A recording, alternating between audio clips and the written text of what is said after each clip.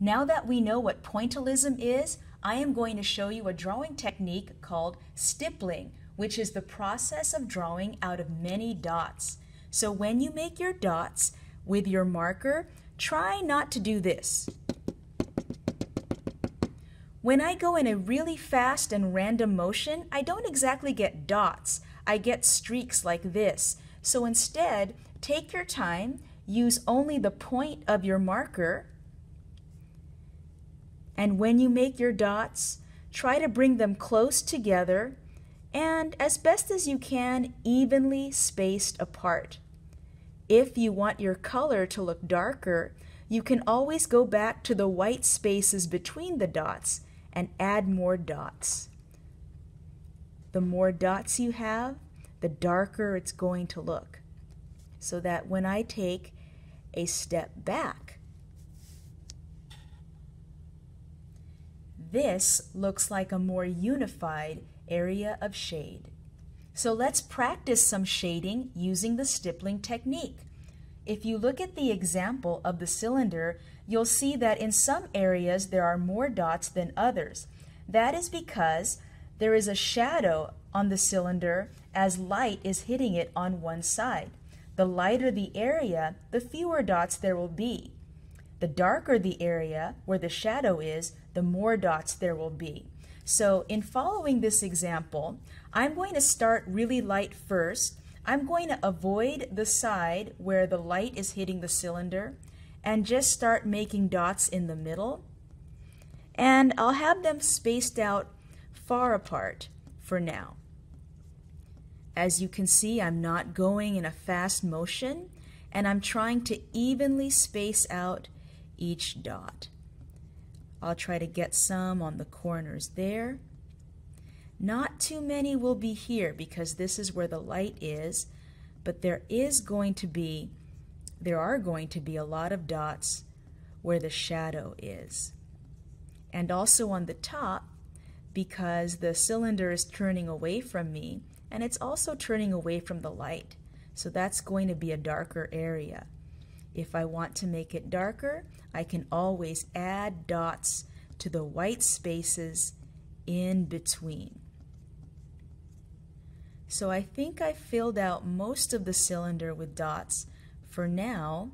So I'm going to take a step back, and now I need to make it a little darker on the side where the cylinder is turning away from the light, because that's where the shade is. So I'll start on the top of the cylinder here, adding dots in between the white spaces. So that looks like a shaded area. And then I'll add some more dots to the middle because that's where the cylinder is turning away from the light.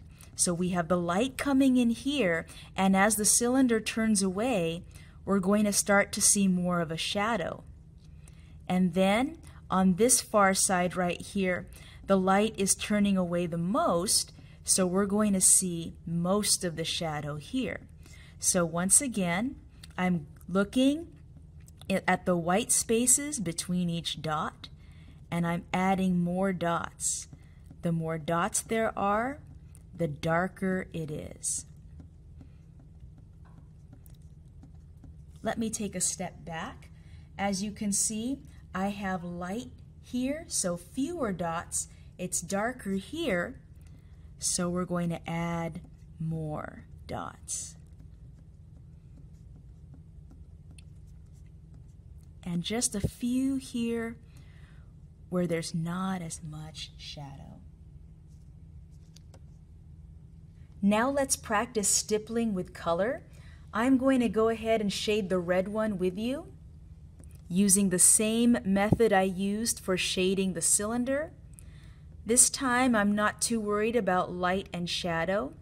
I just want to color this box red, but the way I'm coloring it is with the stippling technique.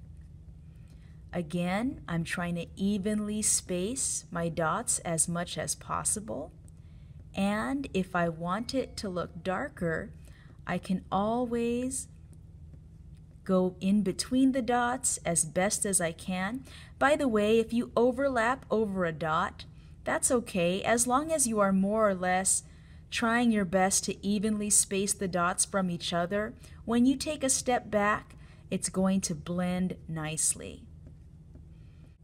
So I hope you took some time to shade the red, yellow, and blue boxes using the stippling technique. I'm going to use that same technique, but this time to mix colors. So I'll walk you through the first box over here where it says red plus yellow.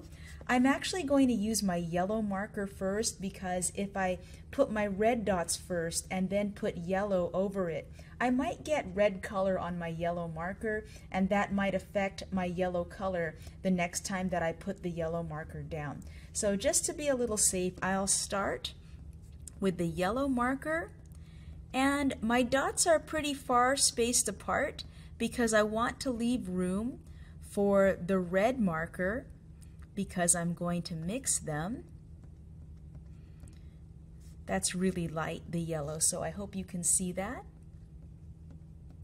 Now, I'll go ahead with my red marker and go in the white spaces in between the yellow dots. And just like I said before, the more dots, the darker it looks. The less dots, the lighter it looks. I'd like mine to be a little darker, so I'll go ahead and add a little more yellow color. I've got red dots here, so I've got to be careful not to get too much red marker on my yellow color, because I'll need it again for this next box over here. And once again, I'll take my red marker and go between the white spaces.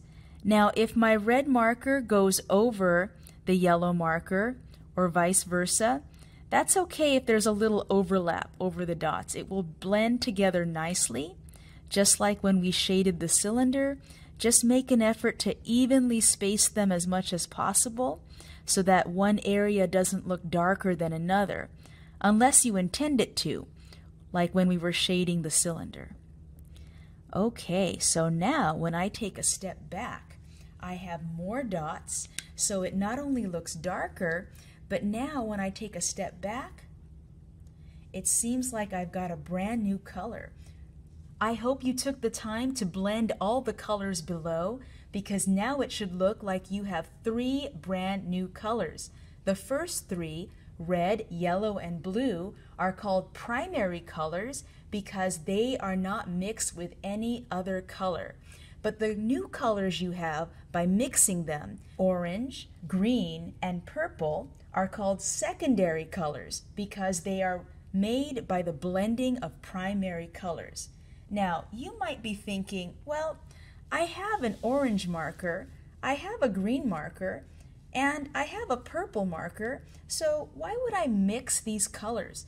Well, if you compare the result of the mixed color versus the color provided by your marker box, if you have a full set, notice that when you mix the colors, it actually looks a little more colorful, and it has a very vibrant look. That is what the pointillist painters discovered, so they made their paintings as colorful as possible by blending different dots.